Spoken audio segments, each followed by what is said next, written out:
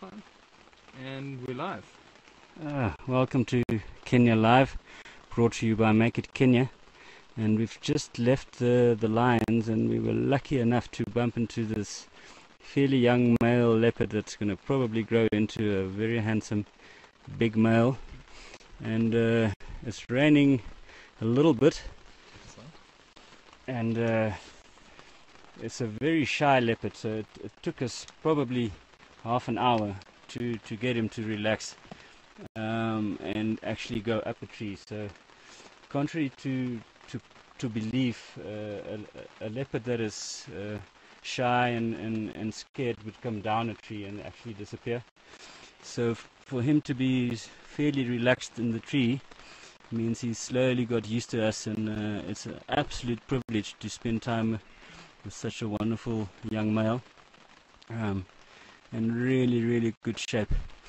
And what we're going to do is, what we have here is Jack, our cameraman, is filming in pitch black darkness. There's no light on it other than IR or infrared light, and we're using technology and a very low light camera to film this leopard up in a tree. See, we're in a safari vehicle in pitch black darkness, and but if you look at the camera screen, you can see. You can just see the leopard. I'm going to bring my finger in there. Yeah. There's the male lying there, very nice and relaxed. And the microphone was away from my body, so I'm going to just repeat that. The young male is in the bottom left-hand side of the LCD, very relaxed in a fever tree, and it's about 8:30 in the evening, or 8 o'clock, and it's there's no moon tonight. It's raining and it's completely dark. We can't see 2 meters from us, and with this wonderful low light camera, or starlit camera, Jacques, our cameraman, is able to capture some wonderful footage. Jacques, do you want to say hi to our viewers there? Evening, everybody. There's We Jacques. don't have a longer lens that's fast enough to capture this, but I think we're doing pretty good. Yeah, It's quite a cameraman, big tree. always shy in front of a camera. But, Trying to hide from the uninvited guests here. Our yeah. screen is making so much light that we're attracting all the bugs. Yeah. So the more white light we have in the car, the more bugs we're attracting. But that comes with what we're doing here.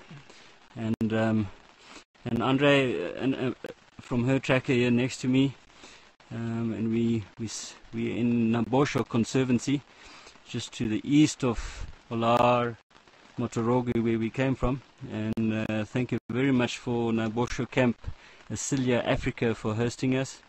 And we've got 2 guides here, Team and Daniel, that's been guiding us superbly, and we are well looked after here at Asilia's property in Nabosho. And Did you get some spots on the? Is that what you're asking for, Jacques? Yes, I think let's have a look off the LCD. Yeah. Give the viewers a chance to just get a feel for the environment where we are. Daniel, you got the spot for us? Nomba red light tafadhali Mbili. Okay, so that's if you want to show them on the outside. I'm going to just load up. Oh, there we go. It's a bit difficult to see, but I'm going to zoom a little bit and try to focus. You can see that's the branches of the tree,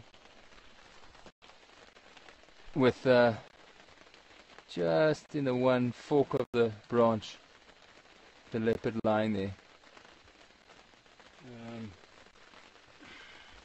So he's probably waiting for the rain to stop before he's going to continue hunting. When we bumped into him, he was looking to cross the stream that we were driving along, and he was definitely looking for something to eat. But in the rain, he wants to get, like all cats, get rid of the wet, and he's going to wait it out. And we don't think the rain will last much longer than the next half an hour or so. So we're going to probably sign off, wait for him to come down the tree and get on the move, and we'll follow him, and hopefully we'll be able to keep up. Very hard to keep up with him. Obviously these cats can walk in a straight line, and with our vehicle we need to kind of go around things and so forth, but we'll do our best keeping up. So please stay tuned. We'll show you some wonderful leopard. This broadcast is brought to you by Make It Kenya. It's Kenya Live. We're in East Africa, Nabosho Conservancy, just to the north of Masai Mara. And then in the afternoon we've seen some wonderful lion, we've seen a very nice leopard, and we haven't even looked for much else. Very good elephant, very good keystone species, enough trees, enough water, so a wonderful conservancy, well worth visiting. I think we're going to sign off, Andre. Yep. And stay tuned. Broadcast, Kenya Live broadcast, brought to you by Make It Kenya.